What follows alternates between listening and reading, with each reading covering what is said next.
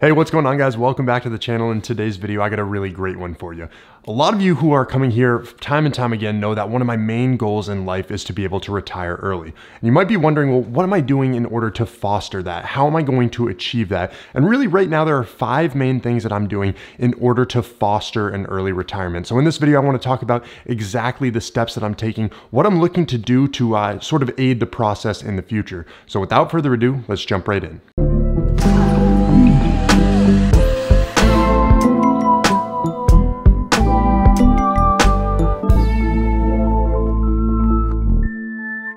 All right, now listen, if you guys are brand new to this channel, just coming here for the first time, well, I want to say welcome. My name is Dalton. This is dlitztv, and hey, on this channel, we talk about all things investing. Right now, we're on the road to 50,000 subscribers. It would really mean a lot if you guys stuck around, hit that subscribe button, turn on the bell notification. But I just want to jump in to the first thing that I'm doing to foster early retirement. And this is actually a quote from Dave Ramsey himself. He's a financial guru. I really look up to him. He says the quote, "Live like no one else, so that one day you can live like no one else." And this is a really powerful quote that I hold near and dear to me because it really resonates to me on so many different levels. The way that I interpret this is more of a lifestyle and savings aspect. So if you look at lifestyle and savings, what do I mean by that? Well, how are you spending your money? Are you building yourself a deeper financial hole? Are you going into debt? Are you buying new things? For example, when I graduated college, one of the first things I did was get an apartment. This actually was the first lifestyle choice that I made that I actually don't agree with now. I should have moved back home with a parent who was willing to take me in. My mom was there for me. She was able to, put me up in housing and probably honestly wouldn't have charged me for rent. Right now, what I'm doing is currently living at my girlfriend's house with her mother paying a very small amount in rent. But that first year out of college, I basically threw out $12,000 to $14,000 in rent and expenses for no reason whatsoever. I could have used that money to actually foster a down payment on a house, which is what I'm currently working at doing to further build wealth in the future. I want to really buy some real estate, get some rental properties going, but more lifestyle things that come into play. It's not just necessarily living with a parent. What else can you do? Well, when you're looking at buying new things, right? People often, what I saw, my friends would graduate, they'd buy brand new cars, buy all these really nice things, still have student loans. And that's just never something that had any interest to me, right? I think that's more for the later portion in life. If I'm able to build enough wealth where I don't need to bat an eye at purchasing a new car or making some of these less essential upgrades, that's the time for me to do it. Not right now where I'm trying to build wealth and be able to retire early. And I think, I use the term retirement. I don't really feel like I'll ever be satisfied retiring and doing nothing. I think I'm always going to work. But for me, the term is more financial freedom. If I have enough incoming that it pays for all of the expenses, then that way I can live financially free. That's more of my goal. It's not necessarily just retiring, sitting on the beach, drinking alcohol, doing nothing. It's really just taking that extra step and being able to generate enough income where if something were to happen and I couldn't work, it wouldn't be something to stress about. And so other savings things that I'm doing is like a lot of my friends, for example, would go out on every weekend. They'd go to bars, they'd rack up these huge bar tabs, which would always honestly make me sick. And then the next day you're hungover, you're feeling like pretty crappy, and you just pissed away around $200 on a bar that honestly you could have just saved that money and helped build more wealth. And at first glance you might look at it and you're like, wow, this isn't a terrible expense, but it really starts to add up as you do this time and time again. That $200 night turns into every month, $600-800, and it's like, where's your money going at that point? The way I view money right now is, if I'm spending money, is this something that's going to actually grow money? Is this money going to work for me? Something we'll talk about in the next step here. All right, so topic number 2, this is my personal favorite. This is investing your money. This is the main way that I have my money actually working for me.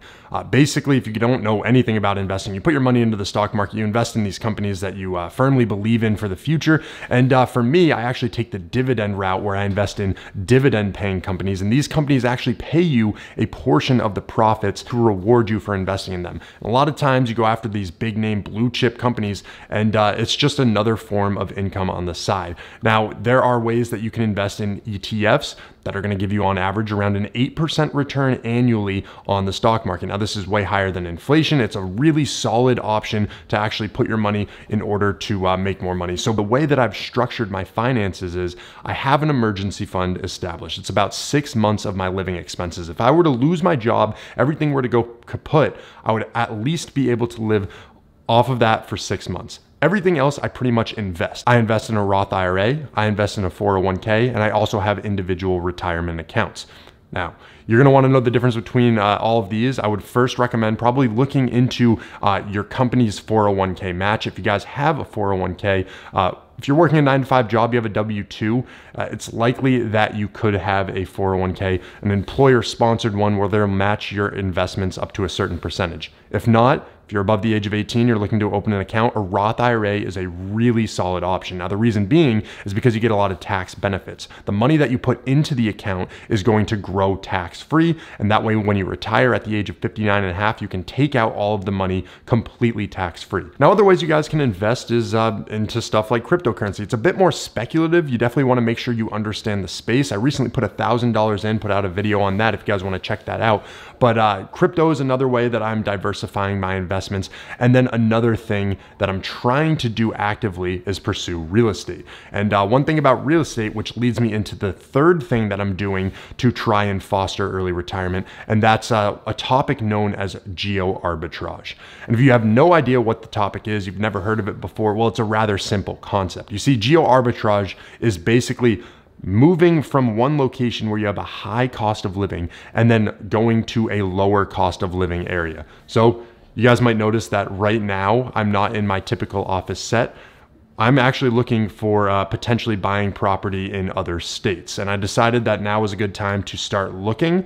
And basically I came out to Virginia right now is where I'm at. I'm just considering, looking at different areas that might make sense in the future that have a lower cost of living than my current residency. Now you might be wondering where I'm living. Normally it's the Northeast Seacoast area, super expensive. $300,000 could get you a shoebox there if you're lucky. You're not gonna find much.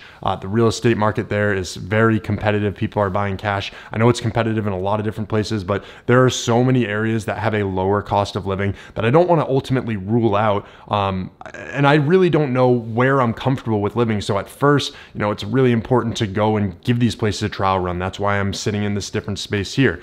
And another thing that just actually ties back into number one, living like no one else. A lot of times people will take these vacations to check out these new areas or do these different things. You guys can see over here, this is actually my office setup. Instead of taking vacation time, instead of losing out on money that way, what I've done is working remotely right now. It makes sense to come check out these areas after work. I can get this done 9 to 5, record a YouTube video, go check out the area, do all the things I need to do. And that's just one of the things that right now is what I'm working on. I really want to figure out, what makes sense for me, where I might want to live. And so geo arbitrage is a really important concept to me. All right, now the fourth thing that I'm doing to foster that early retirement is actually starting a side hustle, right? This has been so detrimental towards building my wealth, towards building more income, and really further establishing myself financially. Now, what was happening was I started YouTube around 2.5 years ago, maybe 3 years ago, and for about a year and a half, I didn't make a single dollar from YouTube.